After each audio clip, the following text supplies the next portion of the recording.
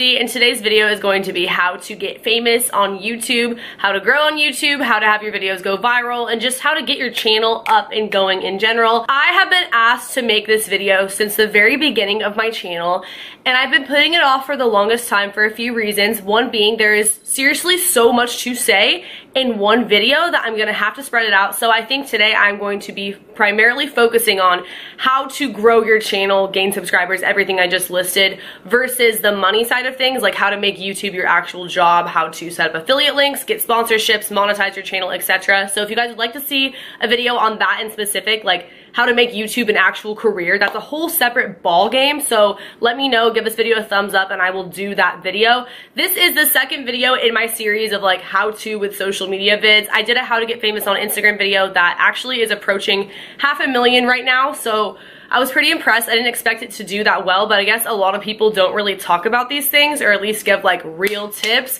And I'm gonna admit, a lot of this is luck, but obviously it's not all luck. Like YouTubers who have gotten to the place that they're at, they got there for a reason, like they put in work. We do have control over a lot of the things that get us to go viral and grow and gaining subscribers, etc. So I'm gonna give you all my tips and tricks for what I do know and what I truly think can help you and your channel if you are making a channel or you are in the process of trying to grow the one you already have. So first things first, when you start your channel, I think you should have a reason why, something that keeps you motivated, because it doesn't happen overnight. Like you have to genuinely enjoy what you're doing, or else you're gonna get sick of it and you're gonna give up if you just expect to get famous overnight like that. These things can definitely help to speed up the process, but you just can't be disappointed right off the bat if you don't get 1 million hits on your very first video. So keep that in mind when you're getting started. You should know what you want other people to get out of your videos and what you want to get out of your videos. For example, when I started my channel, I wanted to document my life, help other people, and share my experiences. I'm pretty sure I've done that. Like, I feel very, very accomplished in that sense, and that is what matters to me.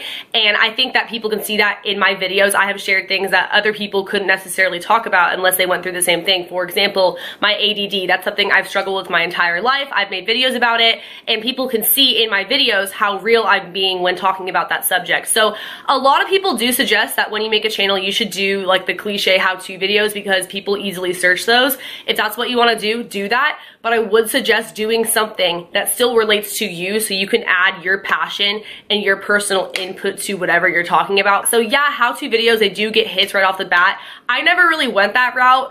I didn't even actually hear that piece of advice till much later, but if you do a how-to video, it's definitely gonna show through the video if you actually care about whatever it is that you're doing a how-to video on. Don't just make a video because you think it's gonna do well or you think people would wanna see it. If that was the case, you guys, I would do a lot of certain types of videos that I've never done, or I would do more of, because I know that those are things that do well. But do what you personally have a passion for and wanna talk about and have experience with. Think of something that makes you unique and that people go to you for. If they have a question, they want to know how you have followers on Instagram. They want to know how you grew your hair out the way that you did. They want to know why you wear colored contacts and where you get them from and how you put them on, etc. If you're doing like a how-to kind of video, or if you want to do a story time, what is your go-to experience that you tell people when you meet them right off the bat? Like the craziest thing that's ever happened to you that people are genuinely interested in hearing about. Keep that in mind. Same thing with conspiracy theories. It has to be what you're genuinely passionate about and what people know you for, even if it's not on the internet yet. It could just be in your personal life, in high school, whatever it is. Don't feel awkward when filming. I promise I'm gonna get to the technical stuff later in this video, but don't feel awkward. I felt so weird talking to myself in a camera in the beginning, and it definitely showed. So think about what you notice and what you like in other creators, whether it's their editing style or the way they get really close to the camera, or the way they laugh, or they're super bubbly, or they make corny jokes, and try to incorporate that into your videos because you know that you like seeing those in other people's videos. But be yourself. Don't try to be Jenna Marbles or Shane Dawson. Don't try to replicate someone else's content, because that's also going to show if it's not genuinely your personality. So be yourself, let it shine through your videos. It's okay to mess up. If you mess up really bad, you can easily edit it out, or you can just leave it in and it'll be funny. So have fun with it. Don't put yourself under a bunch of pressure when it's your first time filming, because I know I did. I felt like everything I said had to be perfect, and sometimes I still feel that way. So just know that you're in a safe place and that people ultimately will watch you for your personality, not just your content. So don't feel like you have to be an alien or a robot when speaking and sharing whatever it is that you have to say. You can mess up, you can make mistakes, you can burp, you can do this and that. If anything, it'll just make the content more relatable and funny. Once you get a decent amount of following, which I'll talk more about how to do that. You're gonna wanna do a Q&A video because you want people to get to know you as a person. You don't have to do a Q&A, but I would definitely suggest opening up because it makes your relationship with your subscribers that much more closer if they know who you are, where you came from, why you're doing YouTube, what's your purpose on here, are you in school, how old are you, what's your favorite color, whatever. Just basically getting to know you as a YouTuber, because I know the people that I watch on a consistent basis, I feel like they're my friends. Or at this point being a YouTuber, like they actually are my friends in real life, but that's because I've gotten to know them through their videos or outside of their videos because they're personable. The next thing is thumbnails, and arguably I feel like these could actually be more important than titles a lot of the time. I use PicMonkey. Pretty much every YouTuber uses PicMonkey. I use the free version. You can pay for the other thing if you want to, but I've never used it. I've never found it to be necessary, and you can just either screenshot the video or take a picture and then go on there, add emojis, edit it however you'd like to. And when I first started, I didn't even know that you could do this. I would literally just screenshot the thumbnail randomly in the video and slap emojis on it. So now I try a little bit harder than that because I figured out how to actually do that and how much it really does make a difference. I've also learned that less is more when it comes to thumbnails. Sometimes if you have a bunch of stuff on there, it looks way too overwhelming and people just won't click on it. Sometimes it also doesn't hurt to have something on the thumbnail, like in writing, that's different from whatever the title is. All of this works in conjunction to make your videos do well. Title, tags, and the description box. Those things, they need to match up. That's actually crucial. I learned this not even that long ago, and it has made a huge difference in my channel, in my videos, in my ratings, etc. So if you've noticed, a lot of the time YouTubers, they will put in the first sentence of their description box something having to do with the title. For example, this video is about how to get famous on YouTube. In their title, how to get famous on YouTube. And then their tags. One of the tags will be how to get famous on YouTube. Because when it's in all different 3 places, when you search how to get famous on YouTube, your video will most likely be one of the first ones to pop up because it makes it that much more relevant. That's why you'll see a lot of repetitive tags and description boxes and titles, because it just makes it get up there when you search it that much easier. Also, Google keywords. I just started utilizing this. Like, to be honest, I could probably do a better job with it still, but if you go to a website called Google Keywords, you type in whatever it is that your video is about. For example, I did a video about how to get famous on Instagram. Type in Instagram.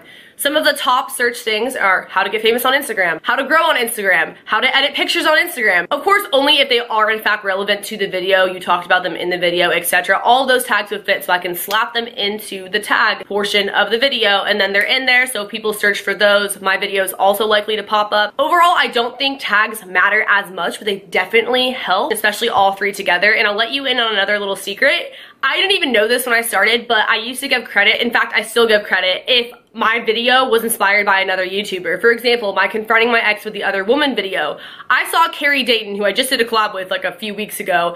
I saw her post a video with basically the same title. Obviously, I didn't steal her idea, like the same similar situation happened to me and I made a storytime video about it, but her video inspired me to tell my story. So in the description box, I put this video was inspired by Carrie Dayton, and she ended up seeing it, and I think if anything it might have gained some traffic because people found it from her video, like it was on the sidebar, or on the sidebar when people are watching other videos on her channel. It just popped up kind of because another YouTuber's name was stated in the description. Don't do that unless the video actually has to do with them or they really did inspire you, because that's just kind of like a way to use their name to get fame and things like that. But if you actually talked about them in the video, you actually were inspired by whatever video they made, you can totally do that. It's totally fine. As well as it's just really nice and kind of like common courtesy to give someone credits if their video did inspire you. Like, I've had people do that and I think it's so sweet. I don't get mad that my name was used in it. Like, I think it's awesome. They gave me credit, and that's like what people deserve, is credit. Auto descriptions, auto tags, etc. Again, you can go over to Google Keywords and search your name, like your channel name, Ali Hardesty,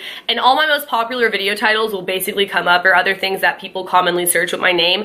Those are my auto tags. So every single video, those are automatically in there. I don't have to go and individually type all of them. Same thing with my auto descriptions. I have all my social media, business inquiries, my email address, everything looks the same. And then on top of that, I just add whatever the video is about or other added links that I want to put in there. But it creates a lot less work for you in the long run if you are going to be consistently uploading. Also, make sure that your videos upload automatically to private. I mean, you don't have to, but I didn't even know you could do that for the longest time. So literally, if I put a video live, it would go up at like 3 in the morning if that's just like when I was uploading. Didn't make any sense. So putting them on private means that you can space them out better, which is what I do now. I more commonly have like 5+ videos unlisted or private on my channel before actually making them public for people to see live, like on YouTube. So that is never a bad idea. That way you can film a lot in bulk and spread them out and then film some more. Make sure that the titles and thumbnails are interesting. It doesn't have to be super clickbaity, but make it so that people at least want to click on it, you know, make it look nice. Cross promote, post your stuff on Instagram. If you don't want to post it on Instagram to mess up your feed or whatever, post it on your Insta story. Snapchat, now you can upload pictures from your camera roll, so I'll usually screenshot the video when it goes live and upload it that way, or you can just take a video or picture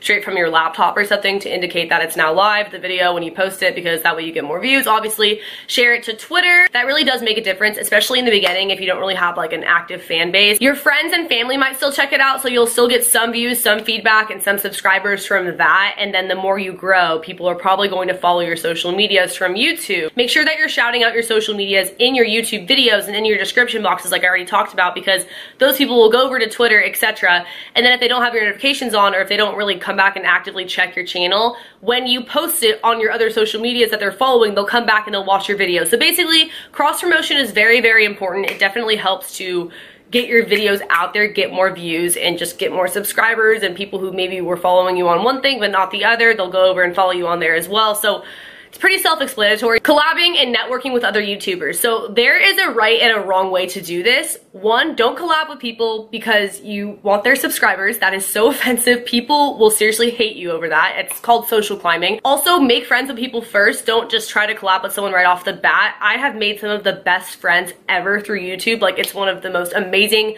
ways to connect with people in the whole entire world, especially because you have that common interest with them.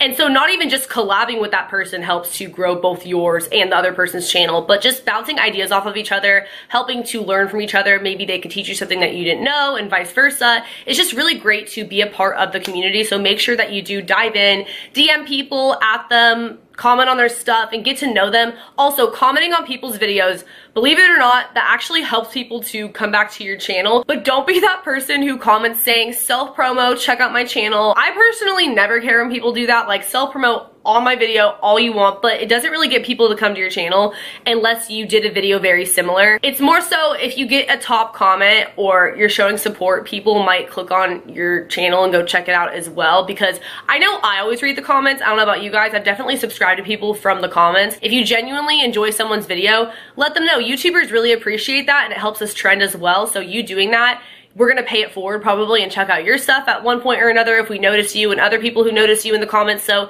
it's just a way, again, to be interactive with the YouTube community, and it kind of helps people to come across your channel and find you. So I would say that the quickest way out of everything I just said, which these things will help you get to this point, would be having a viral video. Having a video go viral. People go viral for many different reasons. I went viral for story times, conspiracy theories, and I just had like a twerking drive with me video go viral. Also, my Instagram how-to video went pretty viral. To me, viral is when a video starts getting a lot of views in a very short amount of time, like it trends and that sort of thing. People see it in their recommended section. So that can happen to pretty much any video. It's not just like certain kind of videos tend to do that. Obviously, if you're a bigger YouTuber, it happens more often, but it can happen to anyone. That is kind of when you see a peak in your subscriber count as well as your earnings, which that'll be the whole other video. Like I said, don't get used to it because YouTube fluctuates all the time when it comes to numbers in terms of money and subscriber count. So you want to keep your channel consistent. You want to be consistently posting. Do not have a dead channel, because to be honest, not only does that not provide your subscribers with content, but people will stop coming back because they know that you're not really going to be there, so they'll stop checking up on you.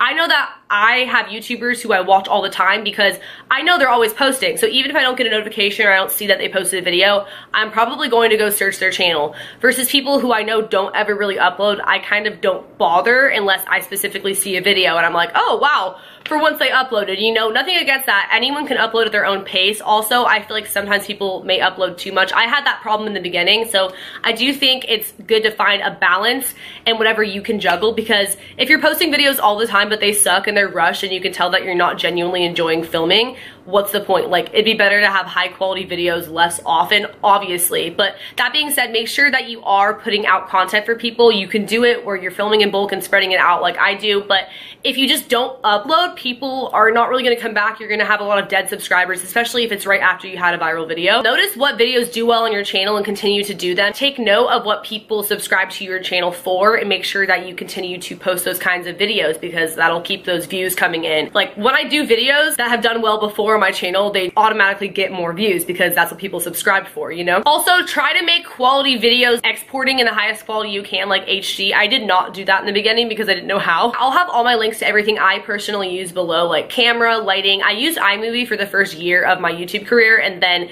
more recently I started using Final Cut Pro. iMovie is free and basically the Walmart version of Final Cut Pro, so when you do decide to upgrade and pay the $300 to get Final Cut Pro, if you ever do, you'll pretty much know how to use it because you were already basically using a low-class version of it. A lot of people film their first videos on their phone. I don't really think it makes much of a difference. A lot of my first videos that did really well were not even good quality. I didn't have lighting. I think the only thing I had was a camera, and I don't even have that nice of a camera, to be honest. This is the same camera that I've been using the entire time I've been making